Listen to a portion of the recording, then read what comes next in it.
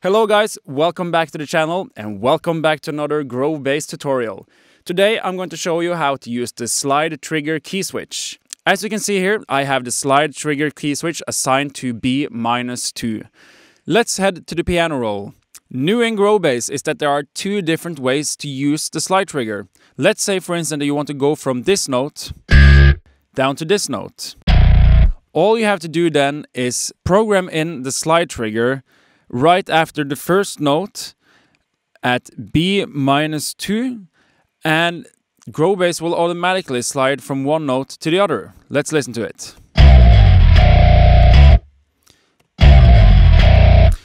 And to determine the speed of the slide, all you have to do is change the velocity of the landing note. So if I have at a low velocity, it will use a long time to slide down, but at a high velocity, let's bring it up, it will slide faster. Low velocity, slow. High velocity, fast. And then if you do medium, you will do medium. The other way you can do it for maximum control is to program in all the notes you want GroveBass to go through before it hits that landing note. All you have to do then is program in a series of notes like I've done here and put the slide trigger under it. Then you have full control over how fast the slide should go and where it should land. So it will always land exactly on the beat. Now I want to show you how to use the slide trigger within a riff.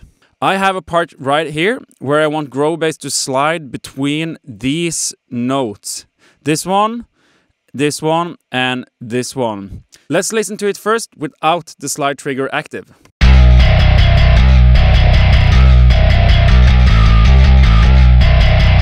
As you can hear, all of those notes were picked. So let's go down to the B-2 and program in where we want those slides to happen. That will be in between these notes. So let's activate it right here.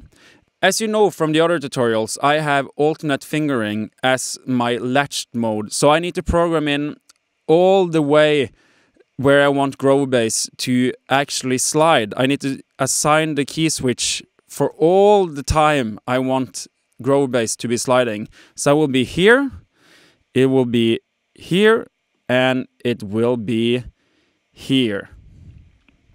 That one is a little long. Let's go here. So let's listen to it with